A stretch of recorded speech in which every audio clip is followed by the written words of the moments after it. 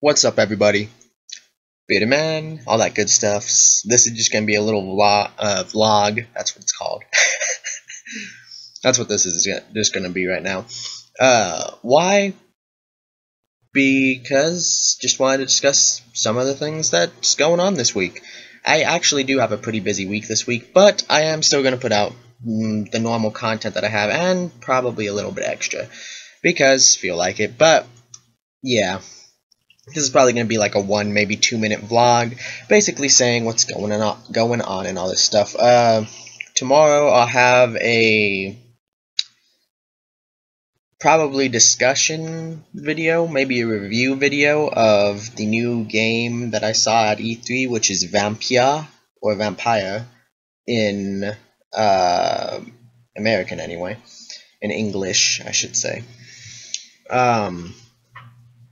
It's interesting because it has an interesting concept behind it. The concept is the main character ends up becoming a vampire, but is a doctor.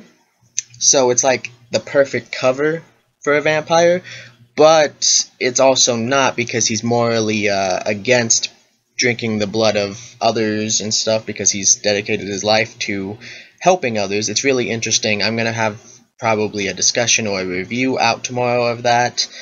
Gonna have a mod showcase this week, sometime this week. It's gonna be about weapons, I would assume, this week, because I found about 3 weapons that were really good, and I think people would probably enjoy them. At least I enjoyed them. Few other things. Gonna probably restart one of my old series, and my dog is like pushing up against me right now. Stop it. And all that stuff. Gonna restart one of my old series probably, which is a older version of XCOM UFO Defense, which, you know, that will just be for anyone who watches my content like on a regular basis, because it's just more or less just something fun to do, and